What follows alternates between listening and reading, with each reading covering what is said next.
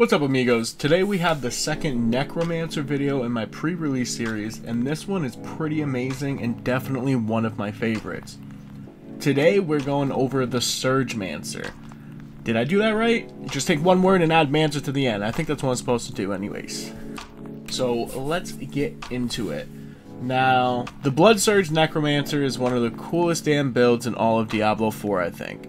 It's just visually pleasing. Honestly, it's just a work of art, I think. What's not to love about being able to boil your foes' bloods to the point of eruption, or draining the life from your enemies and exploding into a bloody mess? Now, as usual, let's start off with the pros and the cons.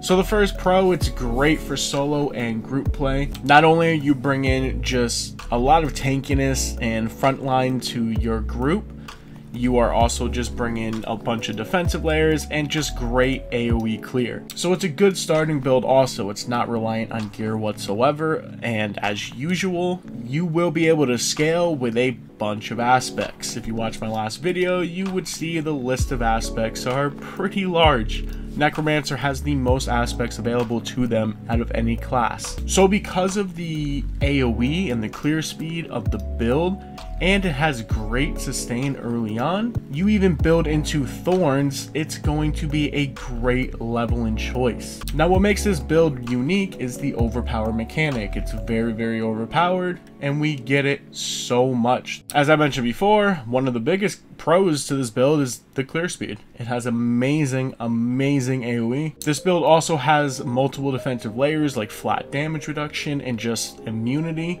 and this is without the aspects. It's also a very, very fun build. I mean, again, blood explosions, hell yes. Now for the cons, the single target is primarily from your overpower mechanic until you get the aspects. That does not mean you are weak when it comes to single target. It is just reliant more so on the overpower mechanic. I mean, if you watch any of my other videos, you know what's coming: mobility. It's honestly just a meme at this point. I really do hope that we get some more movement spells across the entire class selection when season 1 drops, maybe. That's a hope. That probably won't happen, but possibly in season 2. Now, the build is very in your face, so it's practically a melee class. Blood Surge acts as a Nova ability, and this build is running no minions, which is a deal breaker for some. Now let's go over our abilities. Hemorrhage is our basic skill of choice. We burst our enemy's blood with our mind, of course. 20% chance to form a blood orb.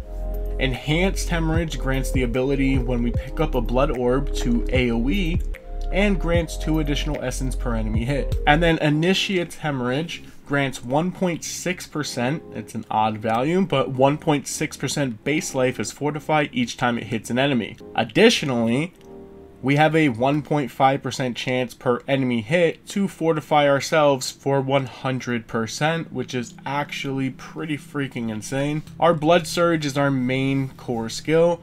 We draw blood from the target and let out a Blood Nova. Even the description of this ability sounds pretty sick. Blood Surge Nova damage increased by 10% per enemy drained, aka per enemy hit, up to 50%. Enhanced Blood Surge allows us to heal 2.5% max life when drawing blood from enemies. If 4 or more enemies are drawn from, then heal for an additional 2.5% max life. So if 4 or more enemies are hit, we are healing 5% per enemy hit. It's pretty huge. Paranormal allows us to gain a stack of overwhelming blood when we damage an enemy with Blood Surge while we are healthy. Healthy means 80% or more HP. Once we reach 5 stacks of overwhelming blood, our next Blood Surge overpowers. Moving on to Blood Mist. Blood Mist, if any of you ever played League of Legends, yeah, we're pretty much Vladimir. And we disperse into a bloody mist, becoming immune for 3 seconds. I mean, does this sound familiar at all?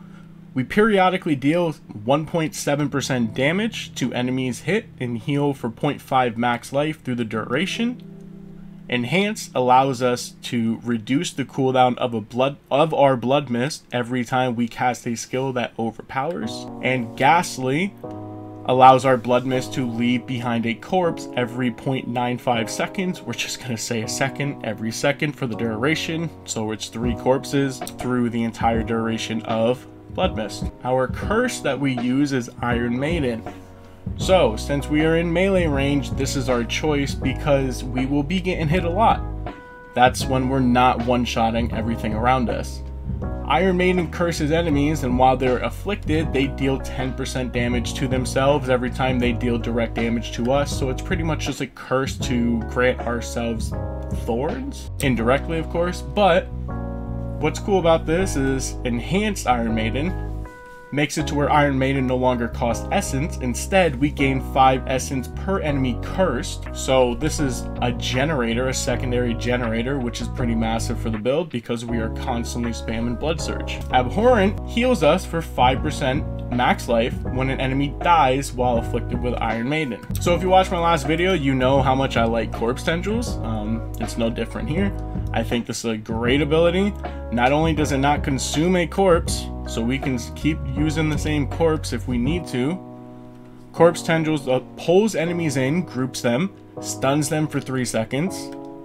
With Enhanced, it slows the enemies before they pull in, which CCs them. And then Plague, when hit by Corpse Tendrils, makes enemies vulnerable for 3 seconds. So it's a big old wombo combo. We stun, we slow, we inflict vulnerability. All in one button. For our ultimate of choice, we are going with Bonestorm. Again, I really like this ability. You can, if you want to just fit the theme, run Blood Wave. Blood Wave actually does do pretty decent damage. It's on a lower cooldown and it knocks enemies back. Blood Wave also, if you run Prime, slows enemies and leaves behind 3 Blood Orbs. But for this build, Bonestorm, when Bonestorm is active with Prime, we gain a 15% damage reduction, and with Supreme, 20% crit chance. Now our keystone is Rathma's Vigor. Increase maximum life by 10%. After being healthy for 15 seconds, our next blood skill overpowers. So this is just another way to obtain overpower. Again, this build, that's the whole build. Instead of applying vulnerability as much as we can, like comparative to my last build, we are just really stacking up that overpower damage and just relying on that. So for our Book of the Dead, we are sacking our skeletal warriors for crit strike. We are sacking our skeletal mages for overpower damage, increased by 40%, and our golem for 30% crit strike damage. For our passives, we are putting 1 point into Unliving Energy. This is a prereq, but it just gives us 3 max essence. Imperfectly Balanced, this is the big one. Our core skills cost 9% more essence, but deal 15% more damage. Over here, we take Spiked Armor. This is especially great early on. Grab this early while you're leveling. You gain a flat value, 120 thorns. This is a lot of thorns, don't get me wrong. This is why also in the written guide, under the affixes to look for, we are also stacking thorns where we can. Thorn damage plays a big role in this build because, again, we are always in range, always in melee range rather, and it's just a nice little additive. We take 3 points in Death's Embrace. Close enemies take 6% more damage. Again, we're a Nova build, we're always in melee. And they deal 9% less damage to us. We take Amp Damage, 9% increased damage to cursed enemies. Iron Maiden is our curse. Over here, in the Renown 10 build, we take 3 points in Gruesome Mending. This is just an extra defensive, like, minor layer. While we're below 50% life, we receive 30% more healing from all sources. We have plenty of healing from other sources. So in the Renown 1, we're only putting 1 point in here. Coalesced Blood. While healthy, our blood skills deal 18% increased damage. We're always aiming to be healthy and fortified, so this uptime should be pretty significant. Drain Vitality, a lucky hit. Hidden enemies with blood skills has a 25% chance to fortify us for 7.5% base life. This is just a nice extra proc. Tides of Blood, your blood skills deal 15% increase overpower damage. This bonus is doubled while you are healthy, which means 30% increase overpower damage.